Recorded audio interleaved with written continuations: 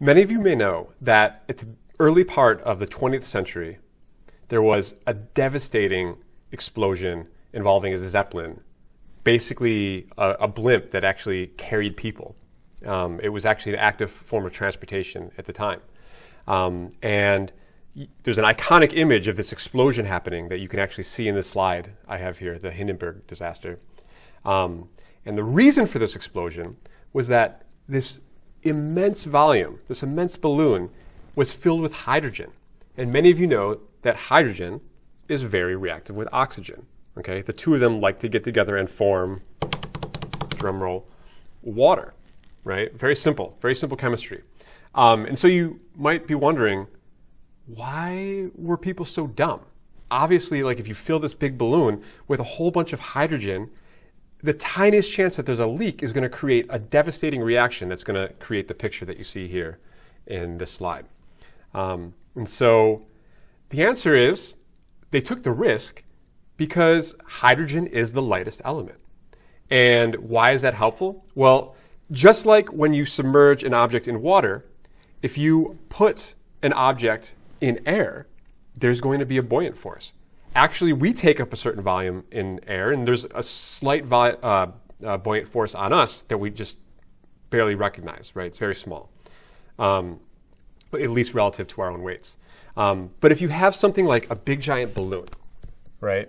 A big giant balloon that takes up tons of volume, right? Which is basically a Zeppelin or a blimp, okay? Then the weight of all the air, right, that balloon displaces is going to create a buoyant force going up, right? And of course, that balloon also has its own weight going down. But as long as that buoyant force up, okay, is greater, or at least equal to, the weight of the whole thing, including, the gas that's inside of it, right? As long as B equals W, you have an object that floats in the air, all right? And so the whole deal is you want to reduce the weight as much as possible, right? So that it doesn't exceed this buoyant force, and hydrogen helps with that, okay? So let's take a look at basically exploring the buoyancy of the Zeppelin with this problem. Okay, so it says normally a Goodyear airship contains about 5.4 times 10 to the 3 meters cubed of helium. So obviously we switched to helium because it's much safer. It's a noble gas. And it's not that much heavier than hydrogen. You'd think that they would just go for the thing that doesn't react with anything before they would go for the thing that wants to react with almost everything. So I don't know. But anyways, that just basically tells us that our volume, right, the volume of this airship is about 5.4 times 10 to the 3 meters cubed. Okay?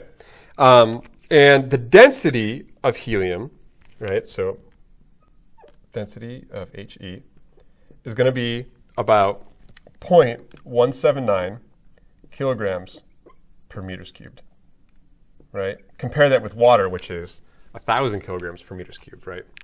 Much lighter, much less dense. So find the weight of the load that the airship can carry. So the weight of the load is basically, whatever it's carrying. How much extra is available, right? Given this buoyant force, how much load can you actually add on here, people, cargo, whatever, such that this equality still holds, okay? So here you're going to have both the weight of the helium inside there, but you're also going to have this W, this weight of the load, okay? And this is what we want to find out. Given this, right, what is the weight of the load such that this balloon can still float in the air? All right. So in order to solve this problem, we do what we always do. We look at forces and see how they balance, right? So if my only force going up, and if I'm going to be technically really correct, I want to say summation of forces in y equals 0. That's equilibrium. That's balanced forces, right? So what force is going up? Well, my buoyancy force here, which is B, okay. And what forces are going down? Well, the weight of the helium, right, and the weight of the load, right? And that just means that the buoyant force must equal the weight of the helium plus the weight of the load. Now, some people just jump straight to this step. At this point in my physics career, I do jump to this step. But if you want to remind yourself of where this comes from, you're really just doing an analysis of Newton's second law, right? Okay. Now, what is the buoyant force? Well, the buoyant force is the weight of the air, right, that would have been here in this volume, okay? So that's going to be the density of air, right, times the volume of the Zeppelin times gravity, right?